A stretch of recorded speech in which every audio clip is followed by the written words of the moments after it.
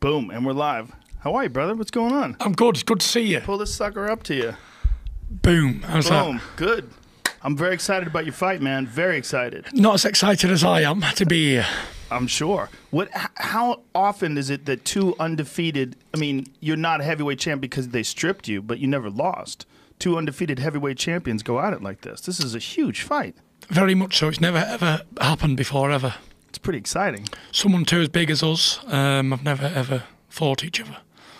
What do you think of, I mean, for people who don't know, you're fighting Deontay Wilder, who's an American undefeated knockout artist, and you are probably one of the more interesting guys in the heavyweight division, not just because your personality, but your skill set, the way you move. You're long and tall, but you got great footwork, and you're fast. You know, it's a very, very interesting fight as far as, like, boxing technique. It's power, raw power versus boxing skill. Two guys, one 6'9", one 6'7", both charismatic, both talkers, one British, one American. It doesn't get any bigger than this. This is the biggest fight that could be made at this time in the heavyweight division or in the world of boxing. When you watch Deontay Wilder move around, there's nobody that moves like that guy. He's so odd. Like, it reminds me of Bambi on ice. He doesn't really find his legs underneath him. No, sometimes he throws and he's got no legs underneath him.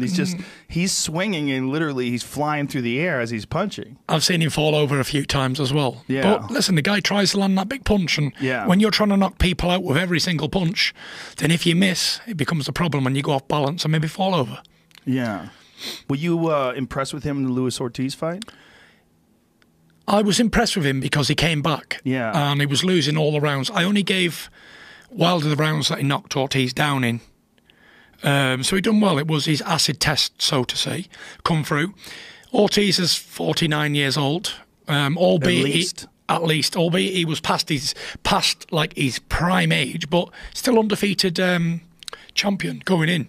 So it was a great victory for Deontay Wilder, and he proved to me that he can come back, get hurt, come back and win a fight. Yeah, and Ortiz comes from that Cuban system. He's got great skills. I mean, and he's looked fantastic in every single fight other than that fight, up until that moment that he got hit.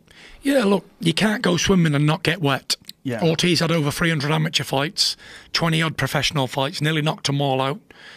But if I may be critical of Luis Ortiz at this minute, he stood in front of Deontay Wilder right in punching range, which is not a wise decision considering a guy's had 39 KOs. Yeah. And his movement, he was trying to move a little bit, but he was on old legs. And I know a story what happened before that fight. Luis Ortiz had very bad blood pressure, and the doctor was going to pull him out, and he had Charles Martin on standby. But he said, no, I need the money. Really? So he went in and fought anyway. And he still nearly beat Wilder. He had high blood pressure. That's interesting. Where are you hearing this from? Good sources. Good sources. Yeah. Those are the best sources. Always the best. Inside info.